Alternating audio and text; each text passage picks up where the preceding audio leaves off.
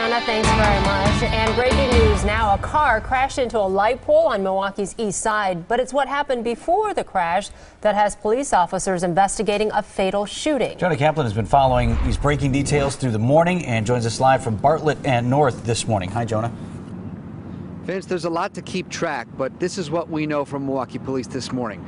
4 victims, 3 shootings in 3 locations, 1 person shot dead. It started about a mile away from here at 6th and Meineke, and then it ended here at Bartlett and North. We're just a block west of Oakland. You can take a look. You see 2 cones here. Let's start with the one on the right. That was where a light pole once stood. There's a plastic bag covering the live wires now, which were disconnected by We Energies. The one to the left, this was the utility pole, snapped in half like a twig by the car crash. And you take a look at the video from earlier this morning. This was at about 3:30. This was where the car crashed. You could see it slamming right into that pole. And police say that this crash and everything started at about 12:15 last night at 6th and Meineke, like I mentioned before, about a mile away from here. Police saying that there was a shooting there, and then a second one about a couple blocks west of there at 8th and Meineke, and then some